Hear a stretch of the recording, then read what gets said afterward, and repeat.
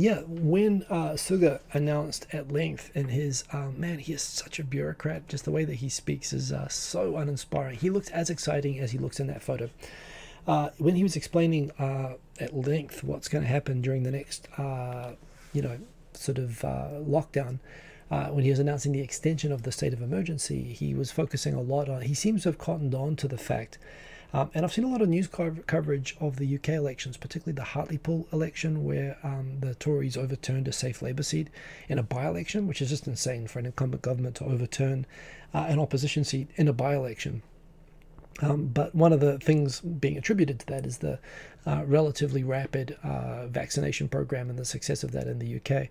I don't know whether that's what's done it, but Suga has 4% approval ratings. He's got he's like the sixth most popular LDP prime minister at the moment, like out of all the possible candidates. Even Abe is talking about coming back right now.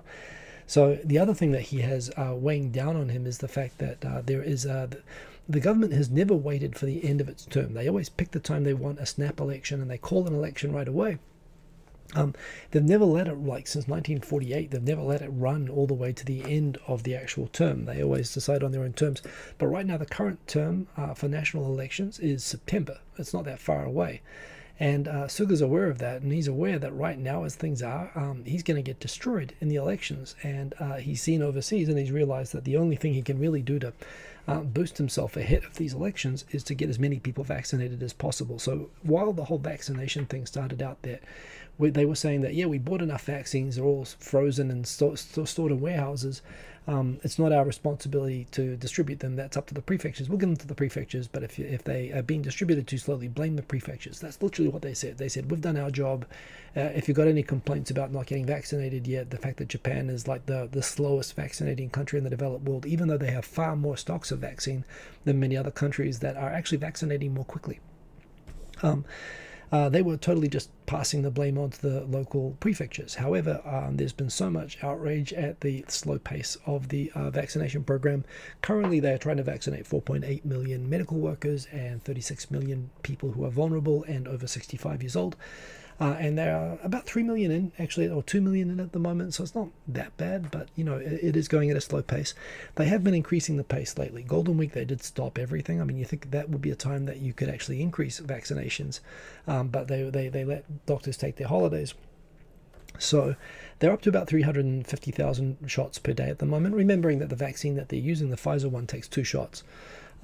However, the Prime Minister has said that their goal is to get all 40 million, the 36 million elderly and 4.8 million medical workers, to get them all vaccinated by the end of July. In order to do that, they will need to vaccinate more than 1 million people per day. They've actually pledged that the full push on this is going to start from this week, with large vaccination centers to open up in Tokyo and Osaka on the week of the 26th of May. But the government's decided to stop being passive about this. They actually they sent an order. We command you, 47 prefectures, to vaccinate more quickly, which apparently pissed off all the governors immediately, because after being sort of passed the buck on this, now the government's pretending like, you know, they're now I command you, prefectures, to vaccinate more quickly. But yeah, they're definitely piling on pressure and targets, and they are contributing resources like extra support money as well as self-defense force support. So they're using the military to help with this. All of these things other countries have been doing. They could have actually planned all of this sooner, but they're getting the message now. And I think it's no longer about getting it done before the Olympics. Right now, the target is only to get the elderly done by the time in the middle of the Olympics. But I think they are thinking beyond that to September of getting through as much of the population as possible. It would be impossible to get the whole country done, but they could probably, if they could get through like 50% of the country by, you know, September, that would probably help them. If they have a positive image about the vaccination program, it will help them in the national election. So that's what it's going to. And certainly if they could actually get 1 million shots a day done, that would be pretty impressive. 127 million people to get through, but we'll see how it goes.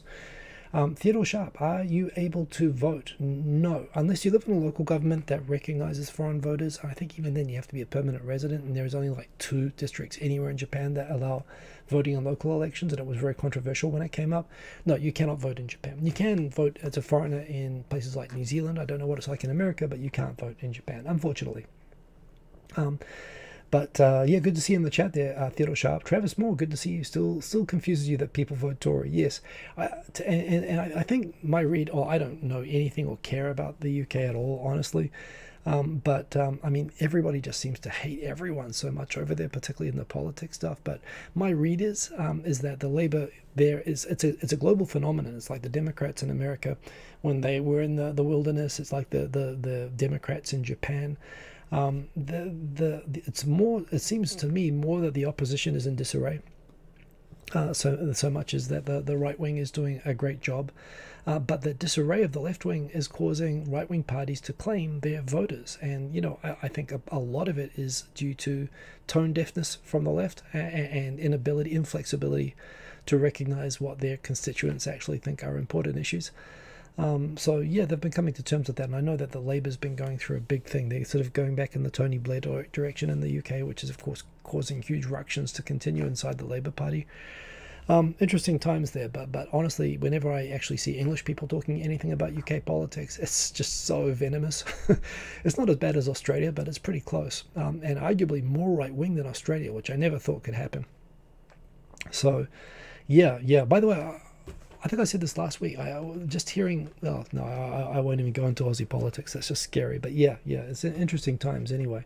But certainly, I can definitely see how being seen to be good on vaccinating everybody, being good for votes. I mean, look, it worked for Benjamin Netanyahu in Israel. Obviously, the guy was in the middle of, I think, actually criminal charges, and he got re-elected pretty much just because of the vaccine. So clearly, it's something that yes, smart politicians should be paying attention to.